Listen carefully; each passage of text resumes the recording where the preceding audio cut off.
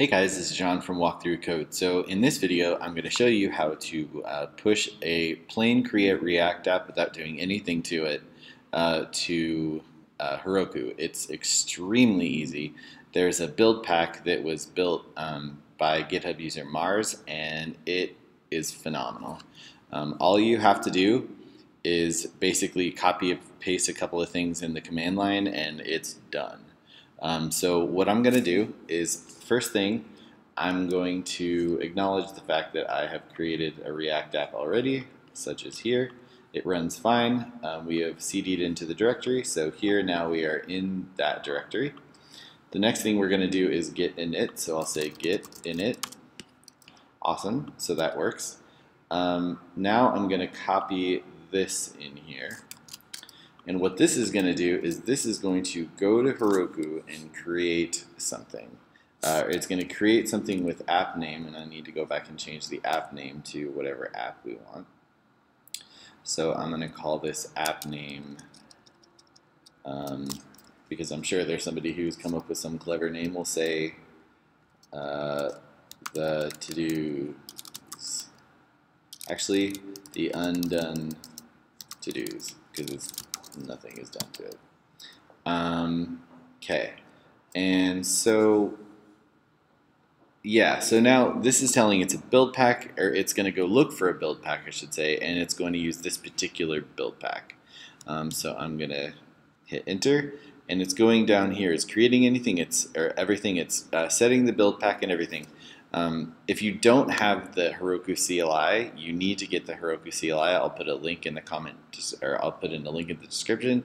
The other thing is you need to log in, type in the command Heroku login in the directory of your project. That way it'll give you Heroku or it'll let you verify the Heroku credentials.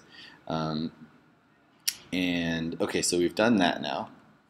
And now all we need to do is basically just copy paste this in here, and this should work. So that's a nice thing about the terminal, right? You copy paste something in there and it just runs it for you. Okay, so now all we're going to do is we're going to git push Heroku master. So it's going to go through and it's going to go kind of through the build process with you. It's going to install npm and node and yarn. In my case, since I have a yarn.log file, it's going to install all of the packages. It's going to go through the whole build process. So yeah, let's see how fast we can make this go and then kill a little other time. So heads up, there is the thing that I used here is in my it's in my GitHub repository called React Redux To Do Starter. Okay, no issues.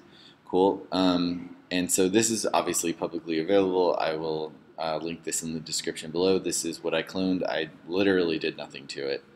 I just cloned it and then started doing all this stuff. Again, it's kind of going through its whole build process, and it's compressing, launching, it's done. Awesome. So if we go to this URL, and we could probably do that with Heroku open. And now it's taking us to our website. Cool, we have a little to-do app. Let's say blah and blah description. Blah description, sure. And there you go, has the title. The description would never work to begin with. I need to fix that, maybe someday.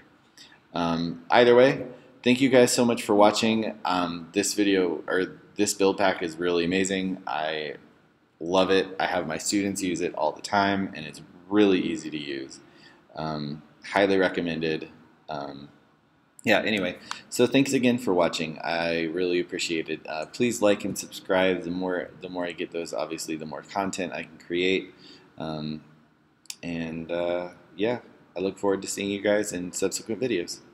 Take care.